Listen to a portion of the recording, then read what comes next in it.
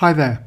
Now for this part of the question we're given 4 root 15 times root 3 then and asked to express it in the form a root 5.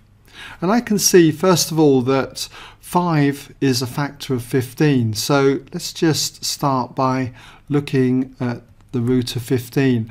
I can express that then as the root of 5 times 3. And then we've got multiplied by the root 3 on the end here. Now, when it comes to the root of 5 times 3, you should be familiar with this rule here. Basic surd rule. The root of AB equals the root of A times the root of B. So we can apply it here for the root 5 times 3. We can think of it as root 5 times root 3. There's our equivalent root 15. Now we times it by the root 3 on the end here. And then what we've got is 4 times the root 5. And when it comes to root 3 times root 3, it's like reversing this rule. Root 3 times root 3 is the root of 9, which is 3. So we got that.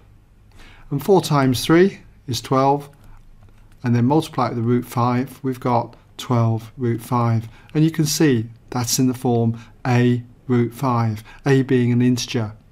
12.